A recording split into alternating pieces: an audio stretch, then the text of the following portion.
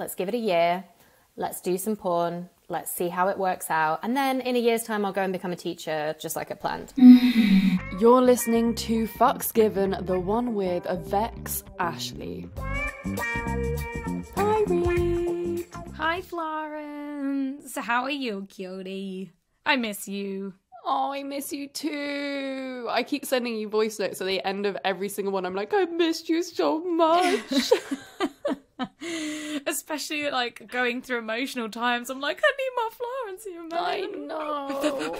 But I hate the time zone difference. It sucks balls. I know. I don't want it anymore. The time zone thing is really fucking annoying. Like, because I want to chat to people in my evenings and I can't. Yeah. I'm so alone in the evening. You have to be so switched on in the morning, and it's like most of the voice notes I get from you are just like, just like, like you're just like you're not processing yet, and I'm like there like fucking telling you all my shit in the evening, like oh, fuck's sake. Literally, but we're going to Washington DC in March for the Sexology Summit. Whoa! Yes, So on the 10th of March. Sexology Summit. Florence and I are going to be on a panel with some incredible people like our girl Scotty Unfamous, and also Thongra will be on there, and her real Zoe name Ligon. is thank you, Zoe Ligon. Yes. It's going to be so good. And then after that I'm going to be in LA with you, baby. Yay! And we've been inspired by the interview of this episode to create some nasty stuff. Yeah, I think Florence and I, we're gonna actually create some porn that we want, and stick it on our OnlyFans, or try and figure out a way of doing it. So yeah. Stay tuned. I just did want to say that if you're watching this on YouTube, my face does look a little bit fucked right now because my hives have had like a bit of a fuck up, and my face is swole, my eyes are all swole. I'm getting an allergy test tomorrow, and I wasn't allowed to take any antihistamines, so... Your face is still beautiful, girl, I promise. I would still sit on it, I swear. I would still sit on it, I swear. Thank you, Reed. That means a lot to hear. So in today's episode, we are talking to VEX Ashley, who is a porn performer, director, producer, editor, extraordinaire. She does everything. And we dive in deep into like mummy kink, daddy stuff, weirdest stuff done on set. So yeah, you gotta listen. It's a doozy of an episode. Let's get in. Vex, you are finally on the podcast. Thank you. We finally made it happen. I know, this has been such a long time coming. Welcome, looking glorious as always. So excited to have you on. Before we start, because I'm sure there are people out there that I can't imagine why, but might not know who you are. Shocking. Shocking, I know.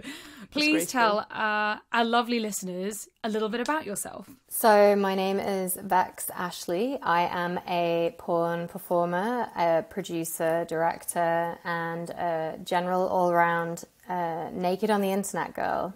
And I worked out recently that this is my 10-year anniversary this year of getting fucked on film.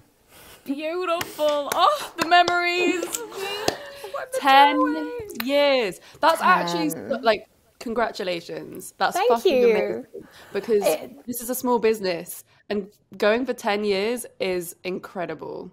Yeah, it's wild. It doesn't feel like 10 years somehow, and yet it feels like a lifetime at the same time. So it's interesting to think back at like what's changed, like how far I've come, you know, what's the same, what feels really different, but it is something that I'm pretty proud of. Like, I think it's quite an achievement. Oh my God, yes. If you could tell baby Vex 10 years ago what you know now, one thing that you know now, what would you warn her or tell her or advise her with? Ooh. Really, you have no control over how long anything that you post online is going to hang around. You've got no control over what someone's going to do with it. You've got no control over what context someone's going to put it in or how someone's going to take it. So something that was really important for me, and something I definitely didn't do in the beginning, was to really make sure that I was making work and posting pictures of myself and shooting things that I was genuinely really proud of, that I felt like aligned with the kind of person and the kind of image and the kind of work that I wanted to put out there. And I got sometimes, I'm very specifically talking about a time, a long time ago now, when it was very popular to be a cam girl who would dress up like a cat, dress up. And I have some slightly, you know, vintage videos of me where, you know, I'm like licking milk out of a bowl. I'm like, and there's nothing shameful in it, but you know, the cat girl era is not really my era currently. Oh my and God, I feel that that stuff so still hard.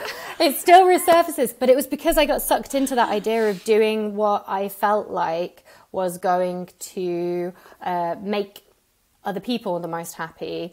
And it wasn't necessarily the thing that aligned best with what I wanted to do. Yeah. So I'm always really keen to be like, you don't necessarily need to just like jump on every bandwagon. You know, you don't have to pull a stupid face. You don't have to kind of, you know, just tick whatever kind of influencer cool thing is currently going on. You can kind of try and be a bit self-reflective and think about what feels right for you as a person, not just what everyone else is kind of doing at the time. Yeah, it's just about that's being some yourself. Good advice. I feel like I wish I'd followed it. Yeah, I feel like I need to take that advice on board with my Yes. OnlyFans stuff, because sometimes I'm just like, just throw anything up there, it will be fine. But you're right, like these images, they turn up on Reddit, they turn up on other platforms. Oh my God, they turn up We literally have everywhere. no control. It's hard because I think, to be honest, you know, for a lot of people, it's a business. And, you know, if something's popular at the time, doing whatever you think is going to sell, there's absolutely no shame in it. It's just that thing of like accepting that at some point you're going to have to look back at that and be like, oh, weird. That's really not the kind of person that I am anymore.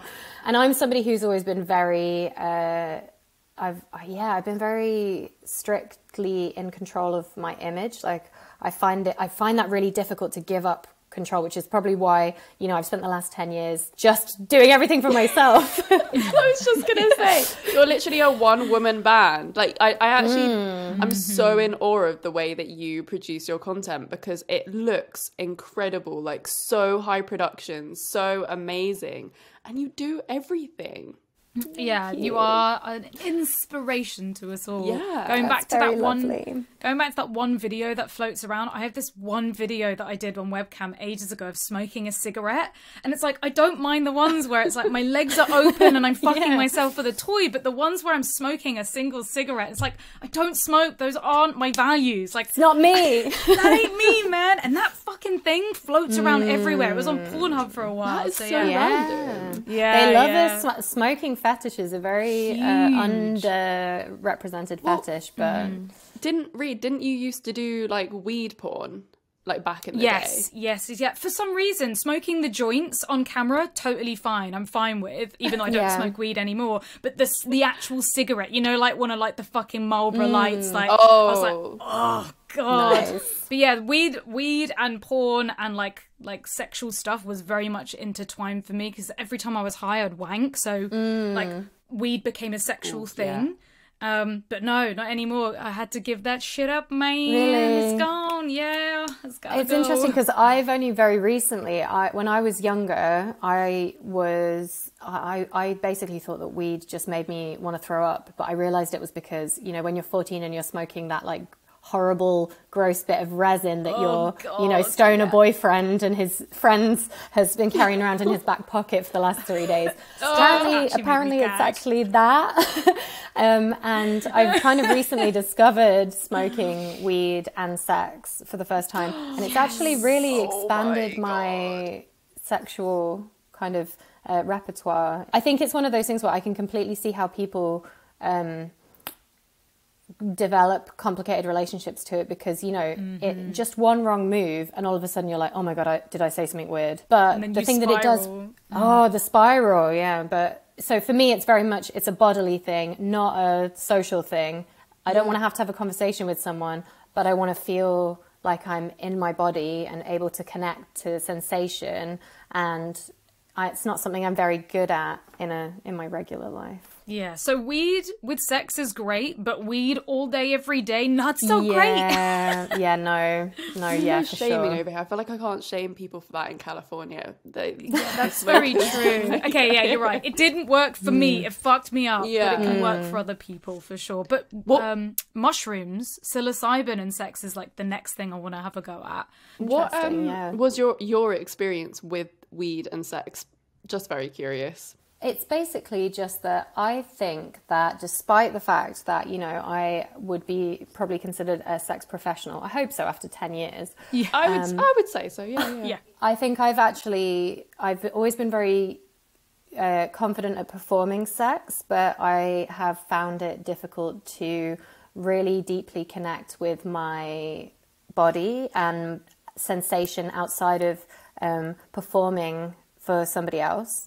And hopefully that means that I'm a good porn performer because I am an adept at that. But what it's meant is that I have had to do a lot of work with refocusing myself, like recentering myself, trying really hard to find my sort of sense of pleasure internally, like rather than how it's being portrayed to somebody else. So weed has actually, in lots of ways, helped with that, because what it seems to do in moderation is it kind of helps turn off the thinking part of your brain and allows you to just kind of exist in the bodily part of it to some capacity. And it has been kind of helpful. You know, it's not something that I do every day, and it's definitely not something that I do every time that I fuck, but it does definitely kind of help with feeling a bit more connected to my body. That's really interesting, I think, as well, because you don't really think about that side of being a porn performer and like having to perform sex all the time and doing it on camera, because that must, in a way, like without you even really thinking about it, create a different relationship with sex. Because you're always 100%. on, right? You're always like thinking, oh, what does this look like to other people? Yeah, and I think that's performing is something that lots of people, especially women, are trained to do almost subconsciously by society from a very young age with regards to sex. So the reason why, you know, sometimes sex work can feel like it allows you to harness some of that and some of the way that society sees you in a way that can feel more powerful, like you have control over that gaze, is because we're all, you know, we're so good at it. Like we have honed our skills with it for years. We make it look so real. So It's real that true. even we can believe it. And then we're like, this is Exactly. what real sex is. And it's like, no, we need to actually connect. God, I don't know if you have same issues around like connecting to orgasms and like for me, clitoral stimulation I find so hard. It's even with like my favorite toy, it still can take so long to be able to have that. I think especially women, but not just women. I think also men as well have watched porn and they have that performative outlook. The amount of times I ask a dude like, oh, what actually turns you on? What do you like with your body? And they're like, oh, I guess I don't know. Like they've just got no idea. And I think we're all guilty of that because no one taught us how. No one taught us how to enjoy and connect with our bodies and actually feel pleasure. We all keep that secret. What we do when we masturbate is like, oh no, I can't show anyone or tell anyone. But that's the thing we should be honing in on. Like, what do you do when you masturbate alone? Yeah, and I think that, you know, Matt, you're 100% right in that, you know, everyone really, I think everyone just wants to do a good job. Everyone wants to, you know, they want to be great. For a lot of men as well, I think they sometimes feel trapped in this idea that they have to be this like alpha male, they have to direct the action, they have to, you know, in a traditional kind of straight dynamic, that it's their responsibility to kind of do everything, and then the receiving partner is essentially just expected to lie there and act like this is the greatest thing to ever happen to them ever.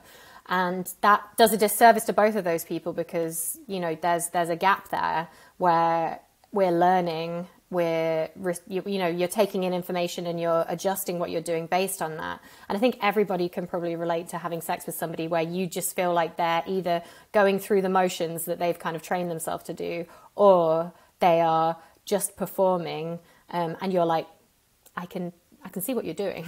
Yeah, I can see. So how do we break the cycle? How do we get out of that when we're in the moment? What's the best advice to connect? I think that even just getting to the stage where I identified that I was doing that sometimes was really important. I think just giving yourself space to think about whether or not the sex you're having is really satisfying you in a number of different ways. Because you can have I perform in sex all the time and I love to do it and I enjoy it greatly. It doesn't mean I'm having bad sex. It doesn't mean the sex is, unsatisfying. But what I did identify was that it was, just a facet of sex and that I needed to really get back to thinking about my physical pleasure outside of that performance. So I just think even naming it and then, taking time with somebody it sounds really corny, but like you have to like allow yourself to breathe in that sexual interaction. Like you have to like relax your body, like all of your muscles, when you're holding yourself in a position that you're so tense and it feels like you're trying to essentially kind of provide either like you want to look good or you want it to kind of, fulfill what the other person wants to do. And just giving yourself the space to like relax. And I think the most important thing is for me, like actually being able to ask for something in a way that it, doesn't make you feel like you're kind of breaking the action, but like being direct and asking for what you want and practicing that again and again, even when it feels a bit scary or it feels like, maybe it's... it makes you feel like you're too demanding or you're maybe kind of ruining what's going on or anything like that. I think being able to advocate for yourself a little bit, and it's a process that I'm still not perfect at the age of 33, so don't like not being too hard on yourself. Yeah. It's also like what my therapist said to me once, which was like, your pleasure is your responsibility. So it kind of just takes it all into that. It's just like you're the one that needs to communicate and like figure out what you want with your body before you can then go into a partnered situation, really. Yeah, like nobody gives you an orgasm. Like you together with somebody yes. build an orgasm potentially. Yeah, and we've been taught wrong, right? We would put people on pedestals and be like, well, they need to go and like rub my clit. They need to know exactly what they should go and get the sex toy. And it's like, no, we're not asking for what we want and what we need. I also find asking other people questions kind of gets us into that zone of being open and vulnerable. So if you're asking, like, I really want to know what actually gets you off. Like for me, asking to watch someone masturbate or how they wank their cock is like such a vulnerable thing, but I can see where their fingers are and what pressure points they are and what parts of their body they hold. And then that makes me think about what I do exactly. And, it's a maze, isn't it? It's very complicated, but the more you engage in questions like that and activities like that and like are willing to be open and open your mind, then the easier it does become. It becomes like breathing and, we take those walls down. But it's not easy to do. It's not easy to get there. It's totally not. And I think what's interesting is like just little stuff like only through, trial and error do you realize that like, some guys jerk off like with an upward motion and some guys jerk off with a downward motion, but both of those two guys don't really know that the other kind of wanker exists. So it's that thing. It's almost like, did you see that thing before where some people were like, oh, do you wipe standing up or do you wipe sitting down on the toilet? And it was like, it was like, it genuinely like I would just like to come out here right now. I'm advocating that I am a sit down wiper. Like I'm not standing up and wiping. Yeah. But somebody posted this thing being like, haha, and people who were couples had no idea that the other person was a stander-upper. Wow. And they were going like, how do you get to the butt? Like how... Clenched. How do you do the little but how do people stand? up and white? I don't know. Never knew that this happened. But are we just thinking people with vaginas here? You know, like people with penises, they do a little stand-up penis dab. No. I mean, I think That's we're maybe different talking for like peeing, yeah. poop. Okay, okay. What about the front or back thing? Because that blew my mind when people were like, do you wipe front to back or back to front? And it's like, naturally, yeah, sure, we're supposed to, because of the poo in the vagina situation, wipe front to back. But that really confused me because I was always wiping, like I'm trying to... Yeah. I was always wiping... You're like... back to front, but not like over my anus. And so I felt shame for a long time because I was like, oh my God, I do wipe I'm one of those to front. guys. But I'm not getting poo all up in my vagina. No, that's dirty fingers for you. Dirty fingers and dirty penises that give me thrush. Yeah. And not washing my sex toys. Well, yes, that is also a good piece of advice actually from a former cam girl. It's like, I know it's a bore, but you really want to put those sex toys in a bath of boiling water occasionally. Yes, giving them a rinse is not enough. No, I need to like have some wipes by my doxy. My doxy just lies on my floor. I was thinking about this. Like every time I put it down, it's picking up shit, and like I'm putting that back on my punani, and we got to look after ourselves better. But it's just the lazy wank situation. You can't help it. Anyway, I feel like we should go back to you and Four Chambers, because I'm sure everyone really wants to know, how did you start doing Four Chambers 10 years ago? Like, what was how did it all work? What was the inspiration behind it? So I was at university. I was doing art at university, and I was also spending a lot of time on a site that you might remember called tumblr.com. And R.I.P. Tumblr. I know. I was really interested in the way that on Tumblr, it was the first space that I'd seen where people were curating their porn alongside basically everything else in their life on their blog. So you would have people sharing like, you know, memes and personal posts and fashion inspiration and porn they liked, and it would all exist together. And it was kind of curated in this aesthetic way. And I had been doing some kind of low-key, like Suicide Girls-esque modeling for a site called God's Girls, and I'd met this amazing community of other people around the world who were doing sex work, but doing sex work kind of on their own terms. Not necessarily... I'd kind of considered that to do porn, you had to be the kind of cookie cutter, blonde, augmented body, like the 90s traditional porn star. And I was a little goth, basically, and I was like, that's not really for me. I don't think that kind of gels with me. But through doing this modeling and through spending time on sites like Tumblr, I could see people who were really doing sex work on their own terms and keeping their sense of identity and keeping their individuality. And I thought that was really interesting. And I was interested to see if I could explore the kind of creative and aesthetic potential of sex through porn, but in the same way that I was doing it at art school, where I was interested if sex and porn could be a medium for ideas in the same way that like painting can be a medium for ideas. And I essentially just started making these little tests, kind of experiments that were like sexy music videos basically to songs that I liked, and just posting them on Tumblr. And the response that we got was just incredible. You know, it really felt like people were really connecting with it in a way that I wasn't expecting. And it just sort of spurred me on to think that like, wow, there's real potential in this that hasn't really necessarily been explored very much. And it kind of, that space online really gave me a lot of room to explore sex in a creative way, which was what I was interested in. and I thought I was going to leave uni and become a teacher. And I, Wow, I know. turn of events.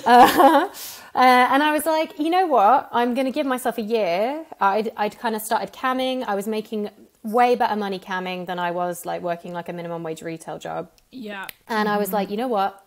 Let's give it a year. Let's do some porn. Let's see how it works out. And then in a year's time, I'll go and become a teacher, just like I planned. And 10 years later, here we are.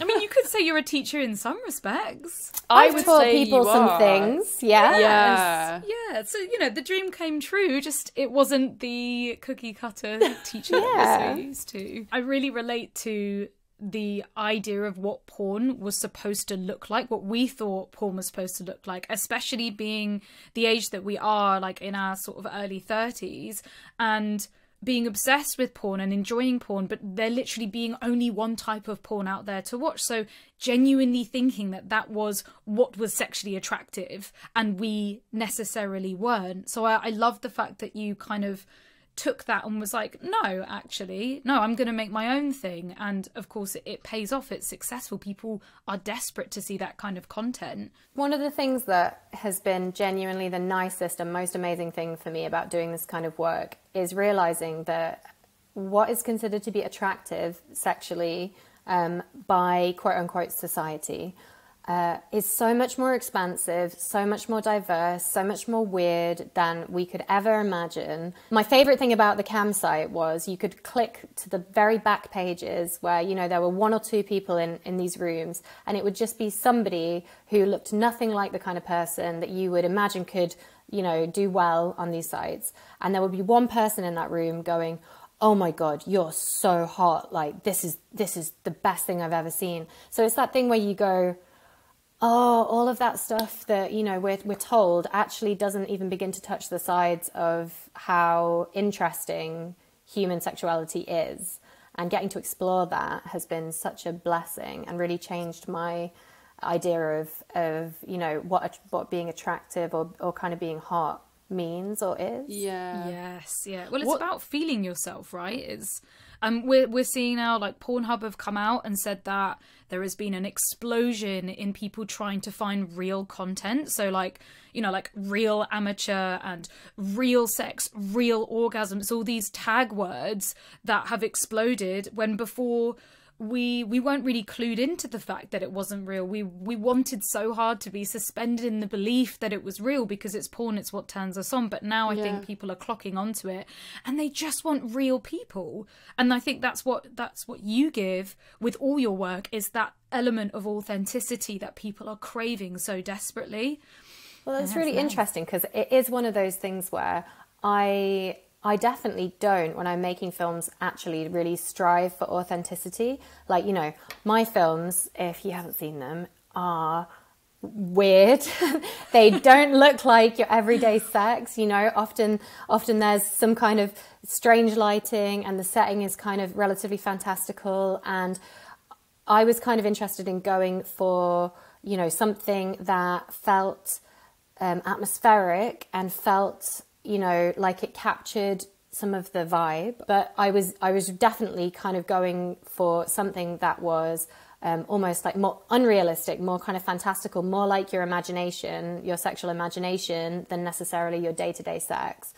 But one of the things that was really important for me, and I'm glad it feels like that maybe to you, is that, you know, the sex itself can't get trapped in all of that unreality. Like, sex, for it to feel hot, has to feel like to some capacity an authentic connection, or a connection, you know, that you can really get into, that you can really believe. And, you know, the way we shoot sex, we try and keep it very fluid and very organic, and we don't script it too much, and we don't prescribe to the performers what we kind of expect them to do. We try and let it unfold in a way that feels good for them, because for me, that's what makes the hottest sex scene. How much time do you actually spend filming the sex compared to like the intro and the setup and the ending, you know? Yeah, I mean, we we kind of try our hardest. It's as we've gone on, my standards have got a little bit higher for stuff, where I used to be like, course. oh yeah, we can, you know, in and out in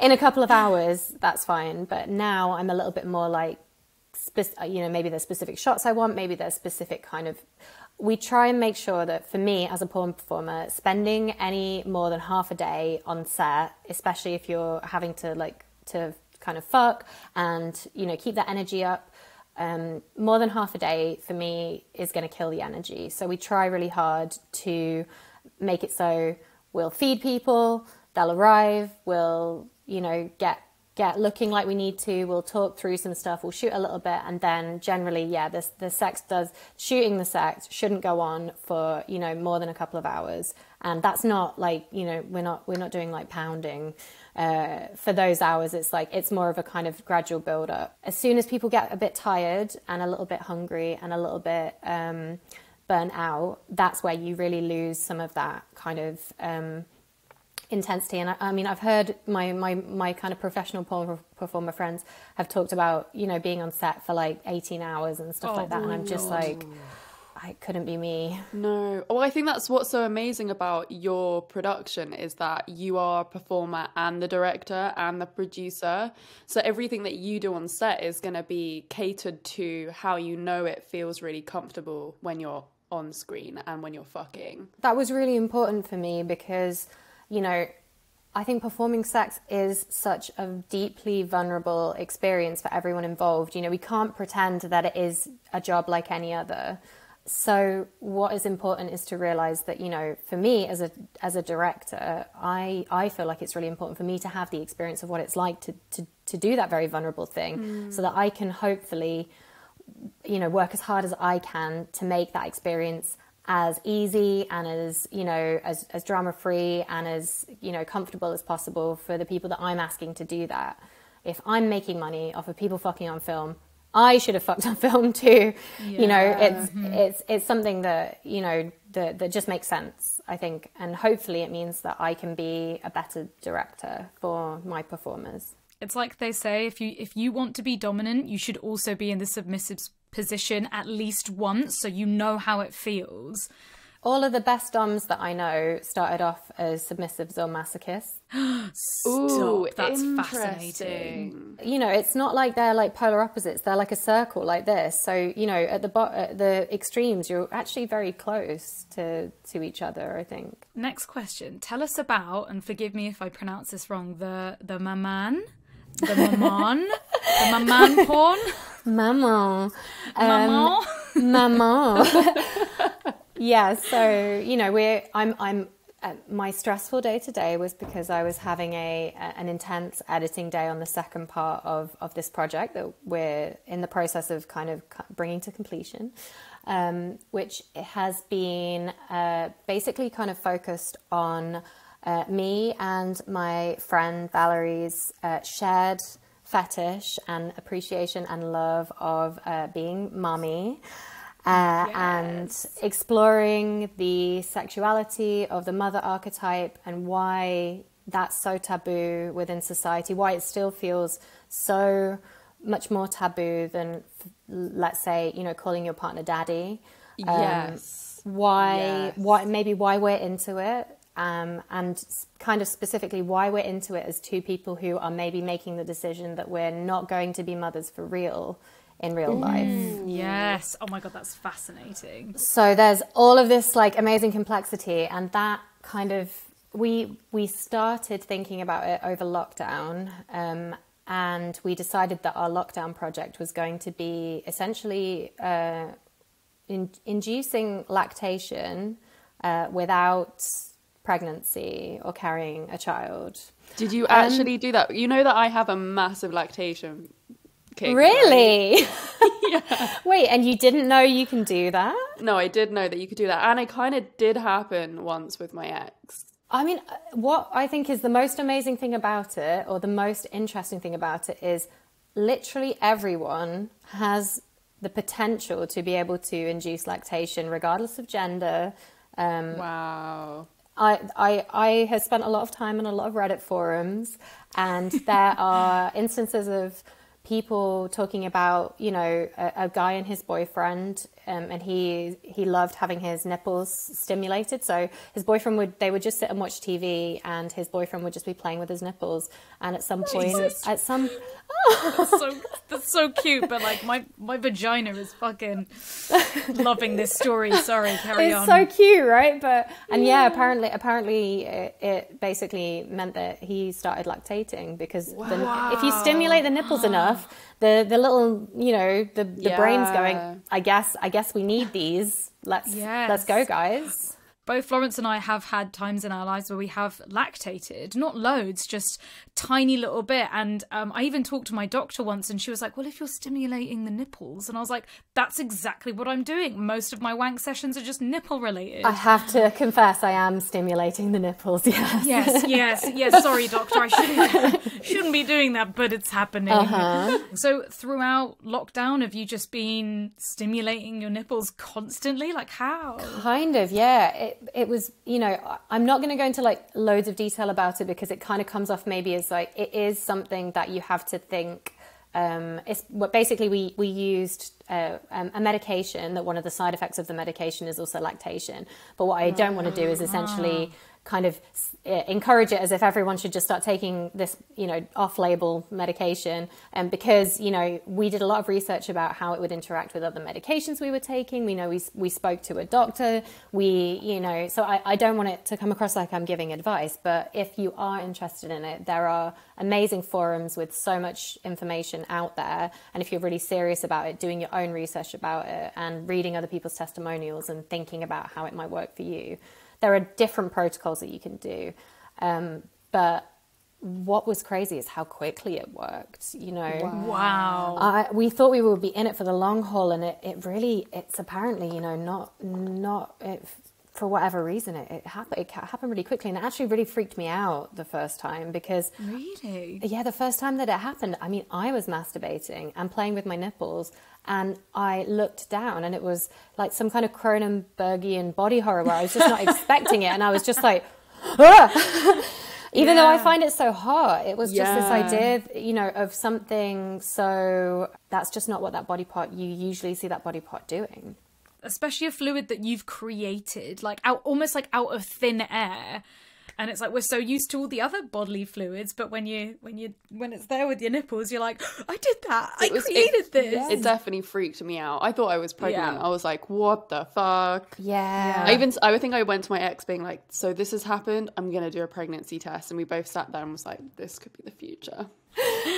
And then it's like, I mean, what a project. That's incredible. Almost like manipulating your body, but in like such a positive, exciting way. Especially, I really appreciate you saying about not planning to have kids in the future, and how that might also affect the thought process around this. The reason why I think mummy stuff, for me, especially at this age, feels so potent and such an interesting space to play in sexually, is because when you get to this age, if you are somebody who is able to conceive and carry a child, you have to start having conversations with yourself about whether that's something that you want. Unless you're 100% sure, either way, the ambiguous in-between with a clock that feels like it's counting down feels really horrible. Like it feels, there's such a huge amount of pressure. And I think that motherhood is often considered in society to be the pinnacle of womanhood. You know, it is the way you can access goodness in society is by being a mother and fulfilling your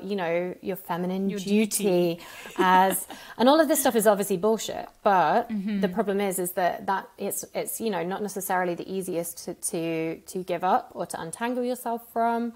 And so I think for me, there was a grief there in giving up the potential that I might be somebody who would be a mother at some point. And regardless of the fact that that's something that I'm maybe choosing for myself, or even if it's just the way that your life goes, you know, it doesn't even have to be a choice.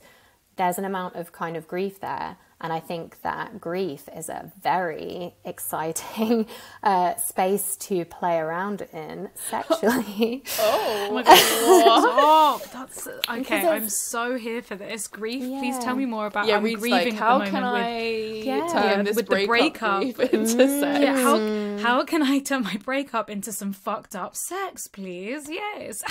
We sometimes a really interesting way of feeling more in control of something is to eroticize it. You know, in the same way that, you know, I've been with people who have eroticized my, you know, performing porn with other people as almost like as a way to feel like, you know, as my partner, that they're either a part of it or it's something that's, you know, that's hot for them. You know, that's a way of kind of giving your brain a bit of a break from the kind of complexity of it and going, maybe it's actually just horny and maybe this is a good thing for me. And, you know, that is a totally valid and hot and interesting way of processing those things.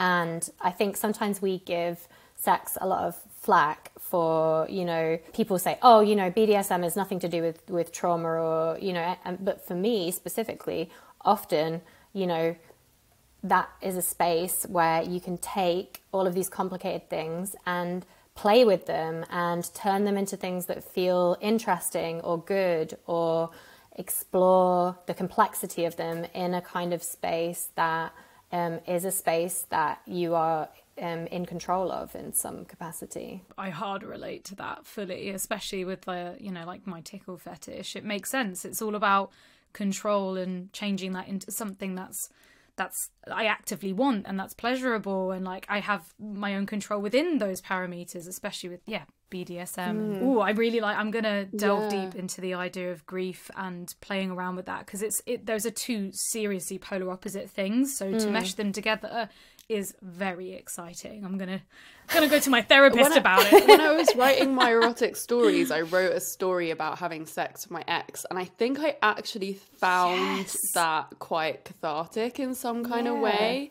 Because like when I was writing it, I was fully imagining like me and my ex fucking. I guess at that point I was still kind of grieving from it as well. One of the most incredible, moving and intense things I've ever seen at a porn film festival was a film that I think it was called Birth, and it was a film where someone was essentially getting fisted by a partner while this audio of them discussing how she's barren was playing over the top.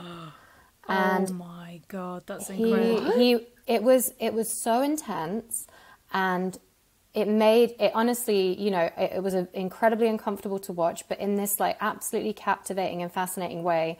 And afterwards, she was speaking about it where she's like, me and this person, you know, we just have a shared fascination and appreciation of just getting to the darkest heart of the thing.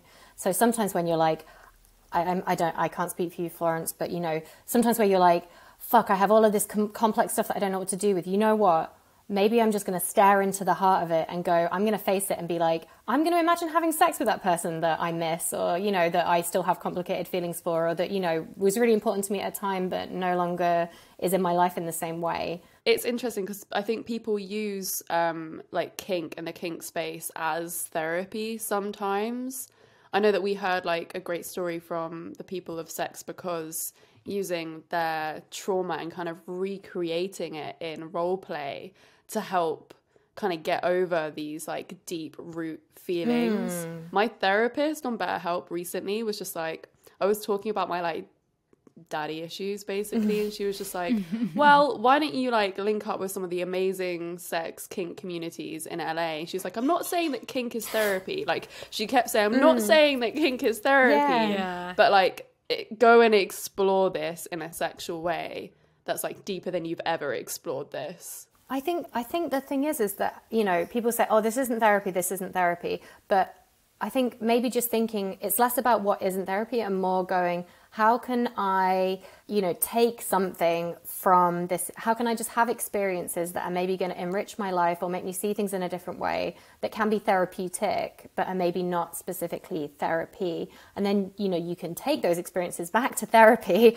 I think just like giving yourself space to explore yourself and not just kind of doing like fluffy self-care things and being nice to yourself. I was thinking about this, like why I enjoy CNC or consensual non-consensual so much, and I was thinking about like especially in the form of being pansexual, but enjoying that specifically with a masculine man, and wondering if that was like tied to feelings of abandonment with my dad, and then almost like flip reversing it so much so that some masculine man wants me so bad that it doesn't matter whether or not I say no and stop, I don't want this. They are like almost so obsessed with me they can't help themselves. So it's like the whole polar opposite of dealing with the abandonment issues and then moving that into something so like intense and extreme as someone being like completely obsessed with you. So yeah, just like being able to like accept it and open your mind to it, it's just been blowing my mind, and it's helping me get through a lot of those issues that I have. It's one of those things where, sex isn't this totally separate thing from the rest of our lives, and all of those things, if they're infusing our communication and our interactions and our relationships in a non-sexual sense, it would be remiss to assume that they weren't also doing that in a sexual sense. So I think the problem is sometimes when people go, oh, well, of course you fantasize about this because you have daddy issues. Yeah, motherfuckers. We all come to this life and sex with a whole bunch of baggage, and I think, why shouldn't we just explore all of that in a way that feels good, rather than going, oh, I can't like that because that would, mean that, oh, of course I would like that because, I have this Freud issue. was right, I want to fuck my parents. Oh, Yeah. It's like, but who doesn't have parental issues? Who doesn't have family issues? We're all coming to this with those kind of issues. No one can have a perfect upbringing and a perfect, like role model and parents. So it's like, it's just about almost leaning into it and accepting it more. And it changes how you feel about sex. It changes how you feel about the shame and the embarrassment. And, it can open you up to a whole new world of exciting pleasure and potentially, it turns you on, it turns you on, turns you on, and you can deal with the trauma at the same time. Wow. I'm so excited for your new series. Thank you. Yeah, when's it coming out? Do you have like a date you can tell the folk? So the first part is already out now, and it's kind of half a traditional porn and half of a kind of a documentary where, I guess a documentary where we're speaking about, having conversations about this fetish and why it's interesting. That's out now, and then I'm working on the second part of it, which goes kind of deeper into some other aspects of it, and that is, I'm hoping, I set it, so, within the next 11 days, it's going to be out, hopefully. And yeah, we are premiering it at an event at the amazing Bishopsgate Institute. I don't know if you know what that is. Oh, I think have I got tickets to that? I think maybe I've got tickets to that. Maybe I'll see you there. But it's an amazing, basically like an archive of the history of, kink, queer culture, fetish culture, kind of countercultures related to sex and sexuality in the UK, in an amazing building in Bishopsgate in London. And it's just such an incredible space, such an incredible archive. The people that work on there are doing amazing work. So it's premiering at an event on Bishopsgate on the 24th of March, but it'll be out digitally before that. I have some very, very, very, very exciting news. Woo! I wrote a book. What? Oh, that was my mouth cheering for you. The book is called This Book Will Make You Feel Something, because it certainly I'm feeling something will. now. Florence wrote a book, everybody, and this is us telling you that you're gonna have to pre-order it. It's available to pre-order now, and the book is a selection of 25 erotic stories that I wrote myself and some masturbation advice, tips, everything involved with learning to reconnect with your body and have amazing solo sex. You've got the tools with the stuff to turn you on, and then also the stuff to make that really fucking amazing. If you enjoy reading or you've ever been into fan fiction, this is the book for you. I feel like I've been through watching Florence go through this process, and she has literally poured her heart and soul and pussy juice into this book. What are some of your favourite stories from the book, Florence? Oh my god, my favourite one has to be the Cowboy and the Bandit story. And I did some vampire and monster stories, but then there's also some like BDSM-y sex parties, and then some just like plain simple romantic stories. Basically everything for everyone. The cover is beautiful. It's something you need to have on your coffee table. Thank you. The pre-order link will be in the description underneath the podcast, or it is in the bio on my Instagram at Florence Bark. Can't wait to have it in my hands, a physical copy. Thank you in advance for pre-ordering the book, and yeah, love you all.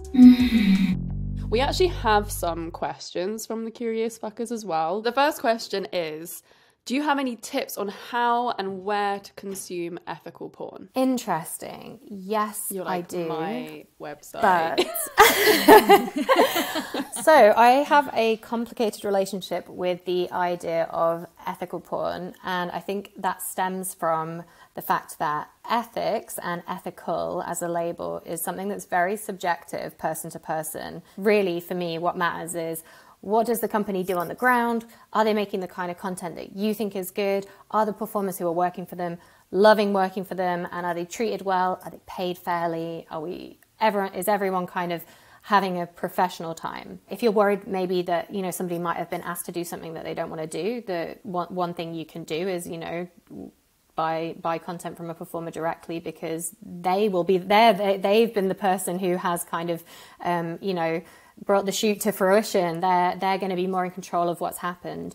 I do think that that's not necessarily a blanket rule, because we're seeing a lot of people shooting a lot of content for OnlyFans and that kind of thing, which, you know, the complexity of that is that sometimes it's just two people in a hotel room without anyone else on set, without there being any kind of checks. What you've got to do is just do a little bit of extra work to ask some questions, do a little bit of research, you know, think for yourself about what you're interested in seeing and what's important to you about the content that you're consuming. Just being a little bit critical and a little bit thoughtful. It's giving me a lot of food for thought, because it's a question that comes up all the time. What we've decided to do with Four Chambers is to just try and be transparent about how much people are getting paid, what a day on our set looks like, what we're asking of people, you know, how it all goes down. And we just kind of put that information out there and like hopefully let people make up their own minds, rather than being, because I think for a lot of people they don't actually really know how porn is made and what actually goes on, so it's hard for them to even imagine what an ethical kind of set looks like for them. So the safest bet is to find someone you like, you fancy, find them on Twitter and see if they got any links, right? That's the Yeah, I mean, I definitely think like the most amazing thing about OnlyFans has, you know, in the 10 years that I have been getting naked online, is that it's really put a lot of the control of these things back into the hands of performers. So people are shooting stuff that they often are really into, and I think your fans are going to be really into it if you're really into it. Yeah, Florence, when I come to you at LA, can we film some porn, please? Like... Yeah, why not? Okay, next question. Somebody asks, what's the kinkiest thing you filmed? The kinkiest thing I have filmed would probably be a film that doesn't exist on my site anymore because it's too dangerous, too kinky for my payment processes. We shot a scene that I'd seen. The two performers were a couple at the time. They are both really into BDSM, and they had made these amazing photographs of a scene that they would do where one of them would like make these tiny incisions along the person's back, just tiny little cuts. And have you ever seen, Florence, you will know, you've been in LA, it's like a very LA thing, this process of cupping. Yes. Basically what you do is they would make these tiny incisions and put the hot cup over the incision, which would draw the blood out into the cup. Wow. It looks like so much blood, but it really isn't. And the incisions are very small, but it is obviously, you know, it's a process that requires like a lot of trust between the two people.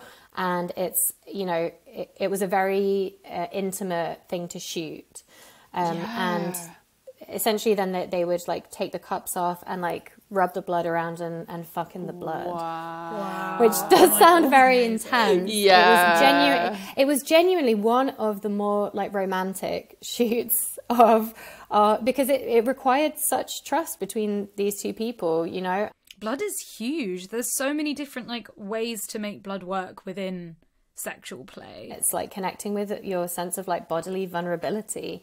I watched Queen of the Damned as, you know, an impressionable teenager, Yes. and watching her drink the blood of somebody's neck and like come out of that pool of like, I'm like, there's something about vampires, right? Vampires are really hot. Yeah, this is And the it's thing. like True Blood, when they had the scenes where the blood's like still around them, they lick it all up, and it's like that's hot. And I don't know about you, but when you're having period sex and you have like some handprints over your body and they're all like bloody, that is hot. Oh yeah, 100%. Yeah, I love that. I'm trying, Florence, but my OCD will not allow. Like, I cannot enjoy. I'm like, okay, just like let me do some, you know, compulsive tendencies for a second there. Hold up.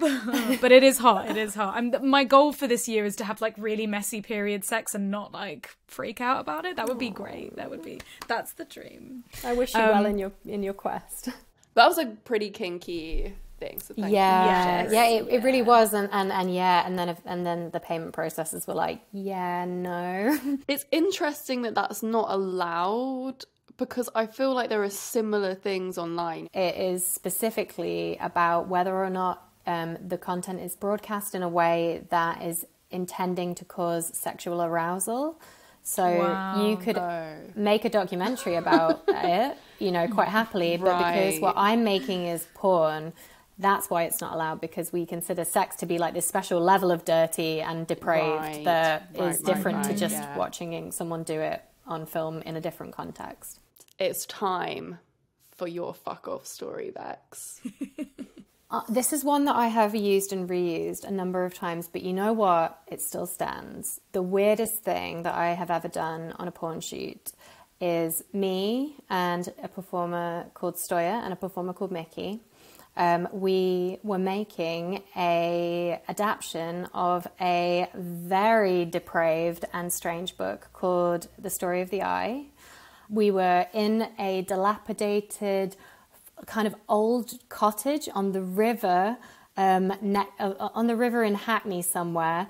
It was freezing. There was the only thing in this cottage. It was like essentially it was. I guess they were hiring out for film sets and stuff. But there was kind of like a crumbly old sofa. There was one of those old Victorian beds that squeaks, like that's like metallic. In this book, they are obsessed with kind of globular objects, so testicles, eggs, eyes, and one of the things that I really wanted to do in this shoot was I wanted to put an egg in my pussy. And I'd gone to Waitrose and I'd bought Waitrose. Have you ever seen in Waitrose they sell these like blue eggs? I'm also vegan, so you know, I was like, okay, you know, for the art, I will buy the egg, and you know, I was like, I'm going to fall on the sword. This is me being like, I might be the director, but I'm the performer, so I'm going to be the one to put the egg in my pussy. You know, that seems fair. So I pop it in there, and you know what? It goes in suspiciously easily. It just goes, and the idea is that you're like, God, I hope the shell stays intact, because that is a yeast infection waiting to happen if anything happens. Yeah. So it goes in, and the idea is I was going to put it in, and then I was going to lay it out of myself. Wow. The problem is, apparently it's very easy to put the egg in. It is a lot less easy to take the egg out. No. Apparently, laying an egg, chickens make it look easy. It's a lot harder than you would think. So I'm sat, crouched, you know, full squat on the floor of this like crumbly old cottage with Mickey and Stoya just absolutely laughing their head off of me, with me like straining, trying to lay this egg. And then at some point, Mickey realizes that it's Mother's Day. So I'm trying to lay an egg out of my pussy on Mother's Day. Essentially, eventually, I have to kind of like, have you ever taken a moon cup out? Yeah. You know, sometimes the moon cup is not the easiest extraction process in the entire world. Like the vacuum situation. It felt like that, where I had to really go digging for this. And, you know, thankfully, I didn't put it in my butt, you know, so it can't get lost. Oh, fuck. We managed to get it out and we got the shot, and the shot looks great. But it's one of those things where whenever people go, oh, what's a weird thing you've done for porn? I'm like, probably the laying the egg. Like a real chicken egg and a motherfucking vegan, yeah. That's up there. Oh, that's up there on the chart. That's all I want. I want that validation. Well done. Thank you.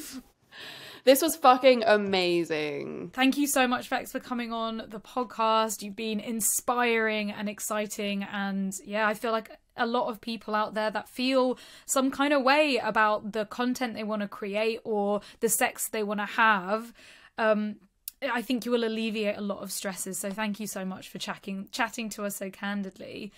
Please tell our curious fuckers like where they can find you. Give all the clout and everything that you're doing. Instead of eggs. So I am Vex Tape on basically everything. Vex Tape like sex tape. And my project is called Four Chambers, or a four-chambered heart. You can find it at a fourchamberedheart.com, and it is Four Chambers on Instagram and Four Chambered on Twitter, because somebody rudely stole the Four Chambers handle there. Really? The best way to keep in touch with me is to sign up for you don't have to pay for it, but you just sign up for a Four Chambers account, and I'll send you an email every now and again, because who knows how long we're all going to last in this social media hellscape. Curious fuckers, if you enjoyed this episode, please share it far and wide. And remember to subscribe, follow, leave a rating and a review if you haven't already. And of course, word of mouth is the best. So if you can, share it on any platform you can, as well as tag all of us. And our personal accounts are Reed, Amber X, and Florence Bark. And of course, we are Come Curious. And tag everyone in, because it's nice and friendly and fun, and we can repost it. Anyway, curious fuckers, we will see you next Thursday. And thank you so much, See you Bex. next Thursday. Thank you. Thank Bye. you. Bye. Bye. Mm-hmm.